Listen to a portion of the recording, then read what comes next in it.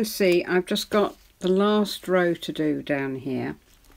Don't look at the top, I've just put them in, the bobbins in, so that I could go through this, so you'll have to bear with me on this. It's not actually a bookmark, it's just an example for you to see. Okay, I'm just going to push those bobbins out of the way, and this is the side I'm going to work on first. Now, on the pattern, don't forget we're going to have, there are 22 pairs on here, so we're going to have 11 pairs ending up down at the bottom here, so it's going to get ever so tight. So at this stage I stopped doing cloth and twist, other than for the foot side. So I do cloth stitch through that pair, one twist, and then I'm going to put 2 pairs the other side. Got to get rid of them somewhere. So we have 2 pairs the other side. Put the pin in.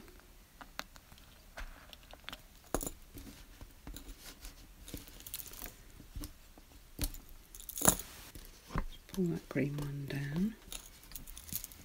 Okay, I've done them all in different colours so that you can actually see what happens to them. And then, as you do on a foot side, I'm going to go back through 1, no twists. And I'm going to take the next one, and I'm going to go through in cloth stitch, come to the end, do my cloth and twist and my 2 twists.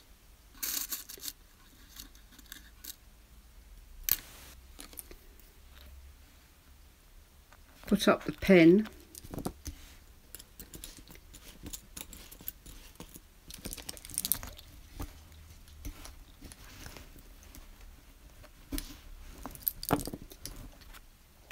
and then go back through 1. This is actually quite thick cotton, so it's going to be quite interesting. Right, then we take the next one. We cloth stitch through till we come to the last one, 1 twist, cloth and twist and 2 twists, both go the other side as though you're doing a foot side. Put the pin in, pull them all down. As you can see, the black one is staying on the inside. You'll be able to see that more as we get further down, back through 1. So the green one's always going to be on the outside. Okay, let's continue on. We've got the blue one to do next. Cloth stitch.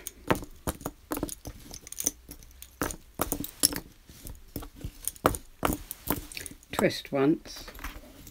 Cloth and twist through the end. Twist twice. Put them the other side of a pin.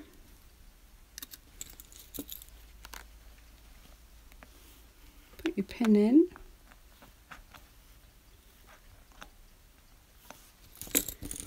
Pull tight.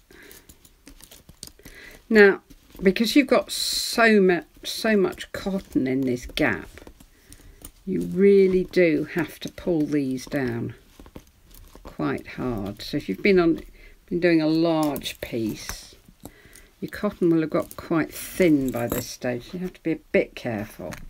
But as I've just put this on, I can heave like crazy. Okay, next one. Cloth stitch through.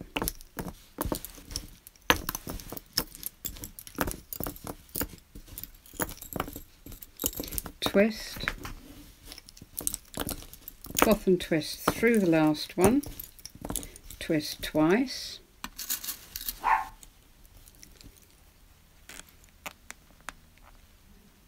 Put up your pin. Pull it tight and pull it all down.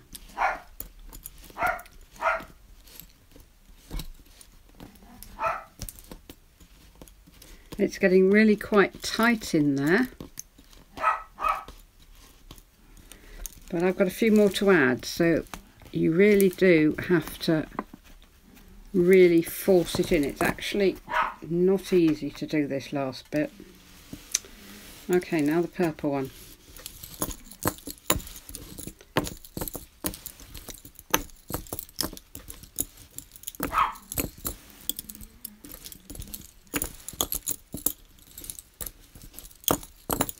Through all of them, twist once.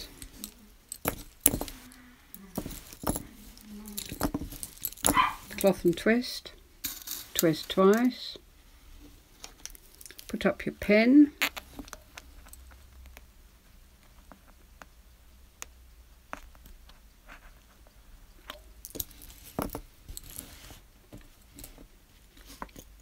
Pull them all down as tight as you can.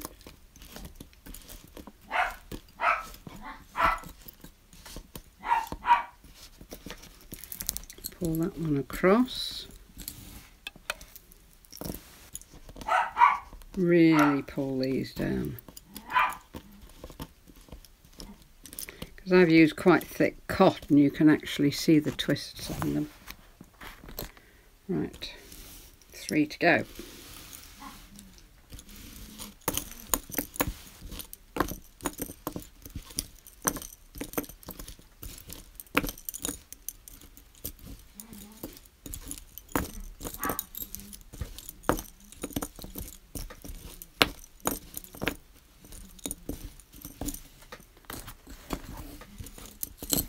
Cloth and twist, twist twice, grab a pin, whoops, excuse my skin,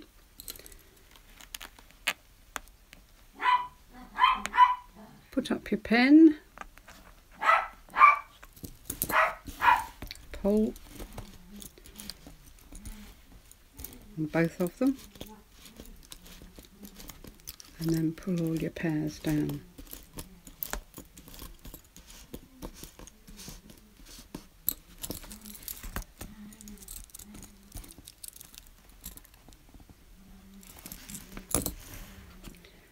Okay,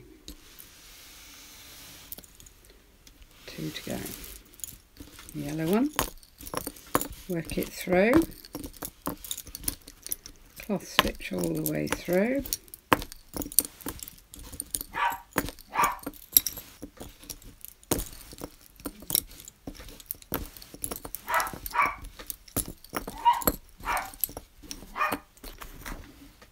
one twist, sorry.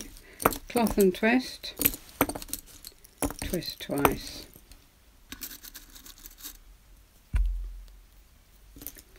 put up your pin,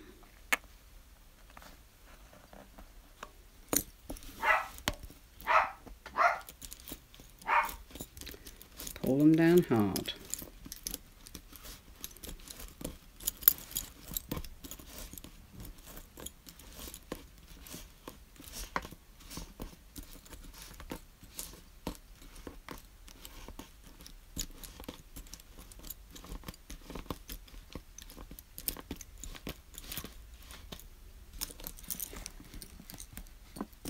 Both ones of those. Okay, and last one. As you can see, it's got really tight down there.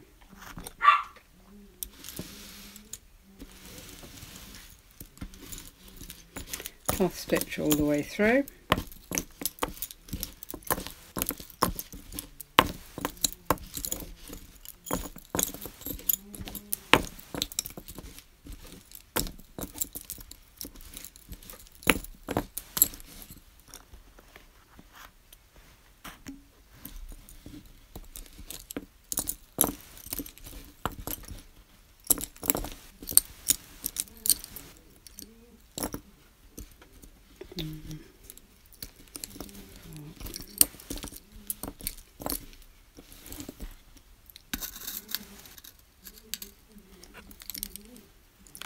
Put up your pin.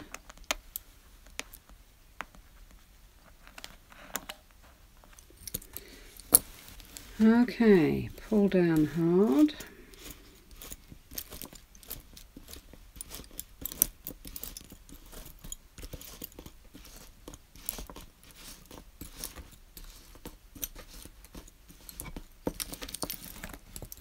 and pull that one. Now that, I tend to use both of those to make the tassel, so I'm going to pin those back up there. These I've now finished with. I tend not to do the bottom pin, so I'm just going to push those over there, pin them down and leave them there, and then I'm going to work on the other side. Okay, I've got my threads. Now let's pass them underneath first. Lift your bobbins up, pass them underneath, bring them to the top, and then tie a single knot as tight as you can, and really tight. Now I'm just going to do a few to show you. If you've done macrame, then fine. If not, you take one side and you do a loop across the front. You take the other one, do a loop across the back, and then put the back one up through the front one. And you pull tight. And then you do it the other way round. So you loop that one across the front. It's easier if you've got slightly more cotton left on your bobbins. Put the other one up through the back and pull tight, and then we'll do it that way again. So, over that one.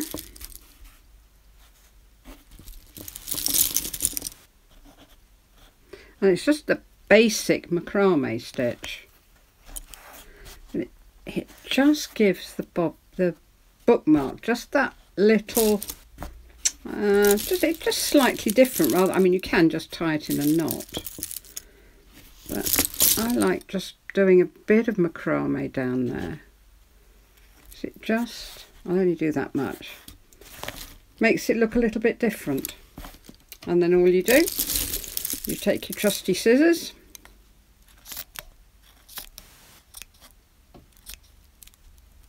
there's the one that's still there, cut your bobbins off,